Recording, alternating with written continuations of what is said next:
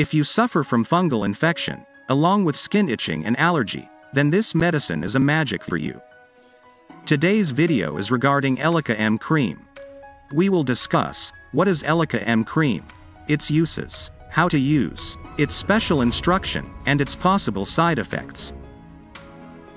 Elica-M is a combination of two medicines, miconazole, which is antifungal, that works by inhibiting the growth of fungus, and some associated bacteria which also may be present, and Mometasone, which is a synthetic corticosteroid, that reduces inflammation, swelling, redness and itching of the skin, associated with fungal infection. Elica-M Cream is used to treat below-mentioned conditions including athlete's foot, that usually begins between the toes. Jock itch, which affects the private parts. Ringworm, which is circular rash and is usually red and itchy. Pityriasis, a fungal infection that causes a lightening or darkening of the skin of the neck, chest, arms, or legs. For skin inflammation and itching associated with fungal infection. Now let's see how to use this cream. Some fungal infections are contagious, so always wash your hands before and after the treatment. Use this medication on the skin only. Clean and thoroughly dry the area to be treated. Elica-M Cream should be applied evenly to the affected areas, 2 times daily, and rubbed in gently. Use this medication regularly, and use it at the same time each day.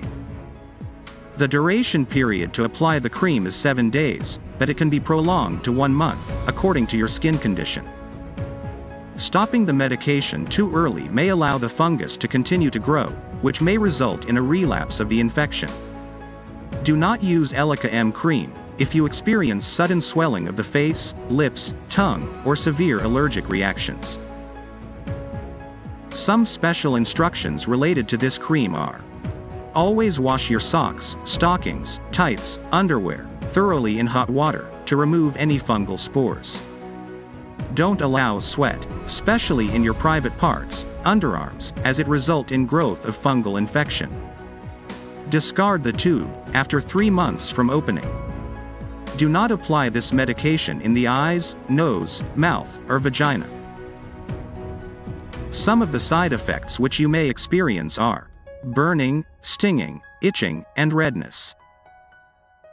If you have any question or suggestion, just drop below, we will answer that.